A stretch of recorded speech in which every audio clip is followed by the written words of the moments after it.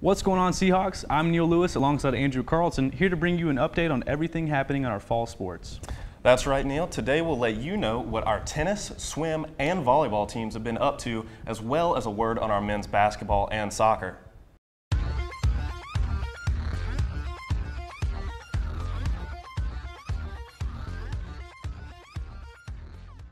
Our men's basketball team is one step closer to the start of the regular season, beating William Peace in another exhibition game on Friday evening. Devontae Kaycock, Jalen Forens, Gene Talsilla, and Ty Taylor all scored in the double digits and shot above 50% in the minutes that they played. The team will kick off the regular season away at Campbell.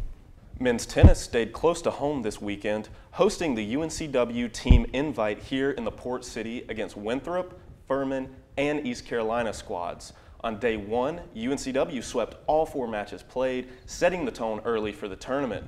Junior Marshall Warren and freshman Cole Groach led the charge, going undefeated in singles play.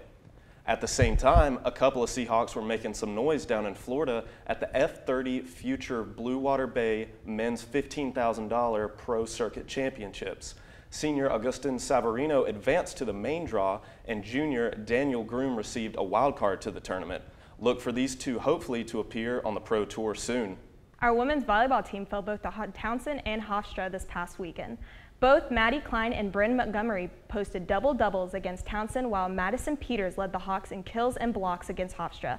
The Lady Hawks will travel to play Northeastern in Boston for their next outing, then come back home for senior night against Elon. Up north, our swim teams met William & Mary and University of Delaware for the CAA pod meet.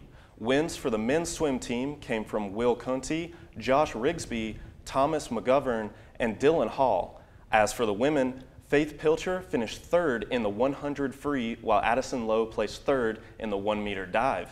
The swimming Seahawks will travel to Virginia to close out the fall semester in the Patriot Invitational. Men's soccer fell to Northeastern this past Tuesday 1-0. This game locked the Hawks in at number 2 seed for the CAA tournament, meaning our boys will be playing the semifinals in James Madison's home field instead of in Wilmington.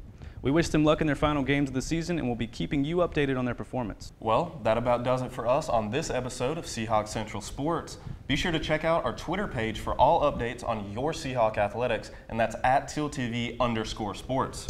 We have new episodes uploaded to YouTube every Friday at UNCW TealTV, which can also be viewed on our Facebook page. And as always, be real and keep it teal. See you next week, Seahawks.